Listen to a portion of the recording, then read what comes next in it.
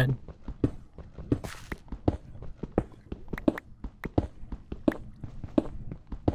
yeah, so if you want to get in television, don't do it. It's a hard industry. You literally have no idea. I've met a lot of people, I know people. I've met Lloyd Kaufman, I've met the cast of Adventure Time. I've met the cast of other Pokemon.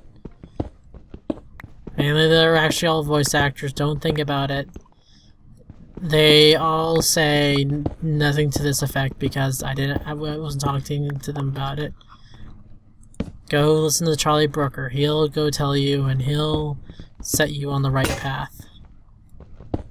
But you won't listen to him either. You'll just jolly on your dreams of wanting to make the next season of Arrested Development. And you're gonna do it, and people won't like it, and you're gonna be cool, but no one will know who you are because they'll just care about Arrested Development and or whatever show you bring back. And then you'll get into anime. You'll think, oh, Americans will love it. And then you show it, and then Parents United goes against you because you had that one shot, you know that one kind of shot. And that one shot will doom your whole career. Everyone will remember you going, oh, but wait, you backed that one studio project. You know the one. And now you can't get a job. And you did all that resourcing for nothing and sitting around. And you just give up and you just go with a one-shot idea and people love it. And then you go back and then you get a good director on it. Like, oh look, we found the colon of the earth. How nice. It's the bottom of the planet. This is what happens. See, you reach rock bottom, literally. This is what life does to you. You reach the rock bottom. But as I was saying, you try to get a career, you try to jumpstart it, like, oh, I'll go to film school.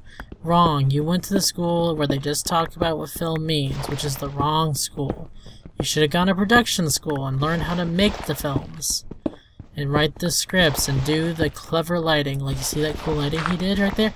Damn, you see that block? It's all going tipsy. This game knows what's up.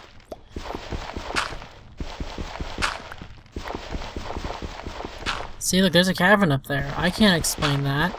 Can you?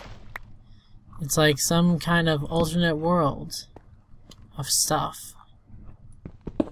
But yeah, I was saying, you'll think you can go there, but no, you go to production school instead. Then you actually learn how to make the films. And then you make the films in school, you keep your scripts, because you kind of just rehash them. You kind of rehash your own ideas, because screw making new ones, the old ones were better.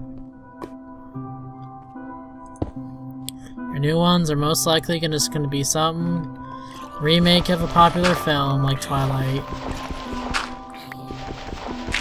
After you make that movie, you're gonna be popular because everyone's gonna like your shit.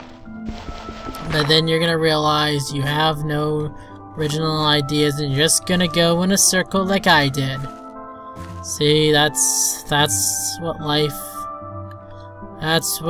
will bring you. All just circles and numbers. And you won't understand any of it and you're not meant to. Because that's one thing I notice people do as they question life. Why did that happen? Why did this happen? Why did this happen to me? You know something? You're never gonna get answers to it. No, there will be no answer to it, and if you ever do find an answer, it won't be satisfactory to